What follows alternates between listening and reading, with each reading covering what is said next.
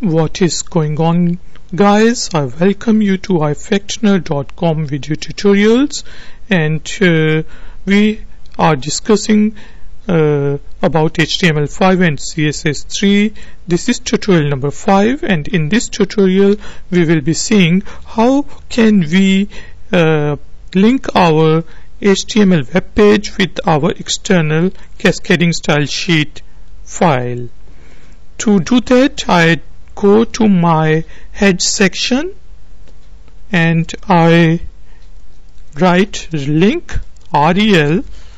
What is the reference? It is the style sheet, and the type is CSS/text. You just have to tell your page that the type of the file which I would like to link is a style sheet, and it is using a text-based CSS file, and what is the source of the, or what is the reference of the file.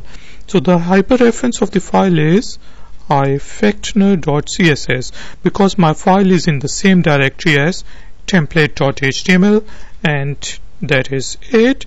I save it and I refresh my page. Nothing happens. Why? Why? Because there is nothing in our CSS file. So a little introduction of the CSS is that you need a selector, and you use curly braces, and then you type the property and the value of that property, and property number 2 and value of that property. For example, I can write heading 1, and heading 1 color should be black. So that is how you use your CSS files. And to apply it to the global page, you can use steric. So I use a steric, and I say that the margin of our web page should be 0 pixels from top, right, bottom and left, and the padding should also be 0 pixels. So I save my web page and I go to my page and refresh it, and you see that now there is a margin and padding between our web page and our logo and our text, and now if I refresh it, it just goes into the corner. So why am I doing it? Just remember that it is good. It is a good practice, and it would help you a lot when you are making it for different resolutions and different browsers. And now let us suppose that I just want to use gray background color for my whole body. So I would refer to the body selector, HTML tag body, and I just use the property background color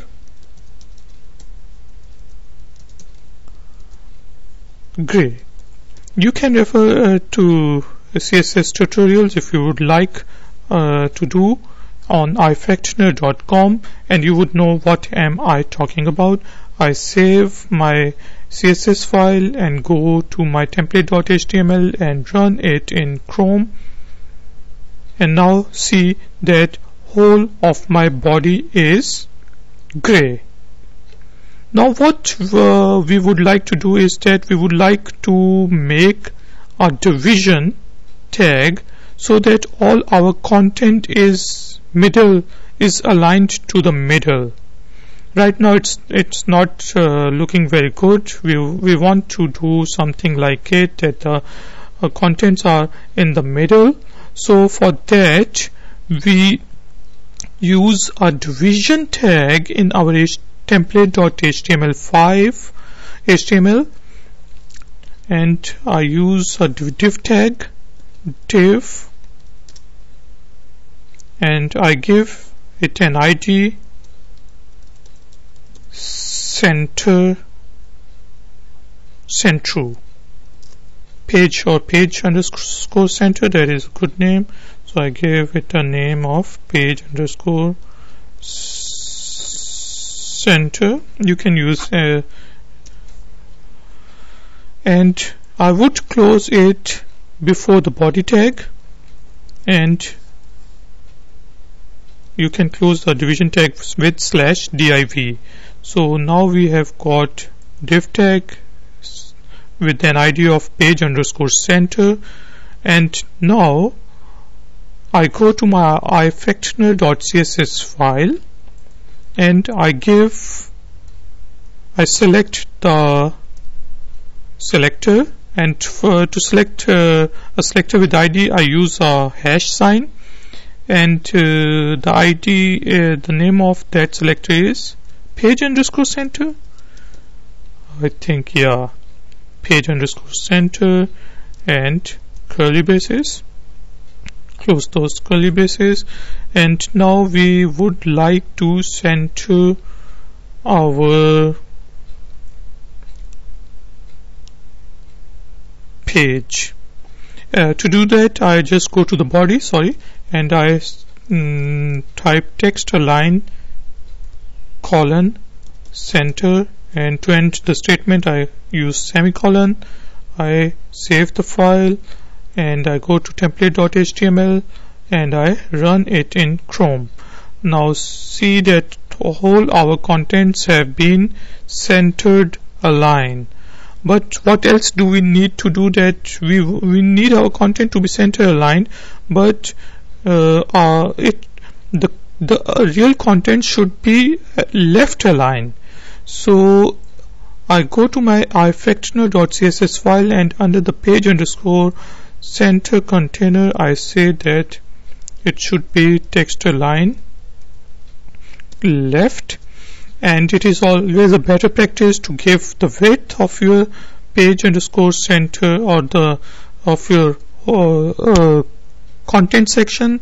So I give the width of 960 because I am designing for the resolution of 978. So it's a better practice to give it the width of 960 because it would be easier to divide our sections. And to comment in CSS file you use /static. The width of our web page is 960 and left sidebar would be 240 pixels. I'm just commenting it for my own purposes, so in the future I would be referring it and dividing it. So it's always a better practice to comment your sections and comment your lines. So I use a comment and I start it with /static and end it with static /. I save it and now I refresh it, and now what happens? It should be left align. So text align is left, and width of our page underscore center is, I save this page, ID equals to page underscore center, I check it and I just refresh it. Now see that our page has been left aligned, and it has been left aligned because right now my resolution is less than 960 pixels, so it's now just on the corner of the web page. If your resolution is, let's suppose, 1280 pixels, then you would be seeing that your page is starting from here. And just to prove that our page is working, we use the background color property, background color, and our background color is white. I save it and now I refresh my page. So now it's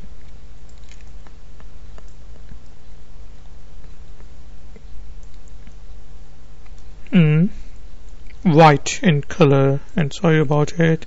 So that is how we have been able to center our content on the page. And now the maximum resolution of our page, or maximum pixels our contents would be using is 960 pixels. And in the next tutorial we would start stylizing our header, our navigation, our left bar, and our sections and articles and footers. So please join me in the next tutorial. See you next time. Take care. Bye bye.